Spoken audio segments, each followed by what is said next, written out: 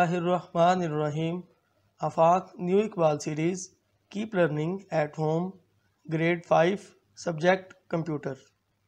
अस्सलाम वालेकुम प्यारे बच्चों, आज हम अपनी कंप्यूटर की बुक का यूनिट नंबर 2 पढ़ेंगे जिसका टाइटल है वर्ड प्रोसेसिंग। और आज के लेक्चर में हम सीखेंगे कि माइक्रोसॉफ्ट वर्ड को इस्तेमाल करते हुए किसी डॉक्यूमेंट के अंदर टेबल्स को कैसे इंसर्ट करते हैं। तो चलिए स्टार्ट करते हैं। सबसे पहले आप अपनी बुक का पेज नंबर 12 ओपन कर लें। Insert tables. A table is a combination of rows and columns that organizes words, numbers, images, etc. to show data in a comprehensive or detailed form. In a table, a data is entered in rows and columns. जी तो प्यारे बच्चों, right side पे आपको एक dialogue box भी दिखाई दे रहा होगा जिससे पता चलता है कि टेबल कहाँ से इंसर्ट होता है। तो एक डॉक्यूमेंट के अंदर टेबल को इंसर्ट करने के लिए हमारे पास 3 सिंपल स्टेप्स हैं। हम उन्हें फॉलो करेंगे और फिर देखेंगे कि टेबल किस तरह से इंसर्ट होता है। तो चलिए स्टार्ट करते हैं।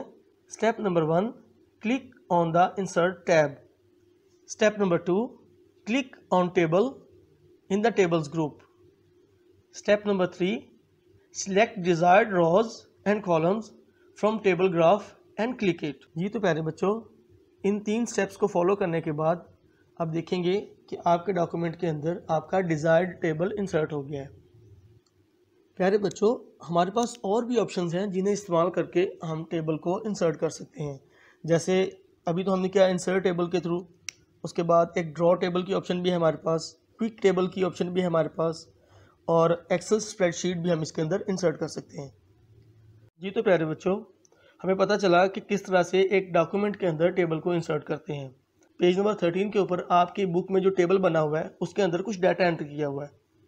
आप सेम वही डाटा आपके इंसर्टेड टेबल में एंटर करने की कोशिश करें। जी बच्चों, हमने टेबल भी इंसर्ट किया, टेबल के अंदर हमने डाटा भी एंटर किया।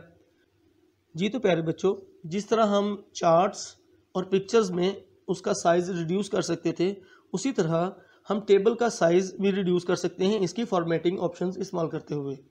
हाइट भी कम कर सकते हैं, विड्थ भी कम कर सकते हैं अपनी ज़रूरत के मुताबिक। जी तो प्यारे बच्चों, अब हम यूनिट नंबर 2 की एक्सरसाइज करेंगे। उसके लिए सब लोग अपनी बुक का पेज नंबर 15 ओपन कर लें। Choose the correct option. Question number 1 है, which is use to show data in rose and columns. Yes, it's option B, table.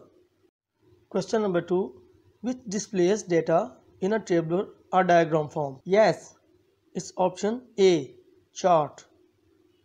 Question number 3, which group contains pictures and chart? Yes, you are right, it's option C, illustrations. Question number 4, which tab contains pictures, charts and tables? Yes, it's option D, insert. Question number 5, which tab contains the size of pictures and charts? Yes, you are right, it's option A, format.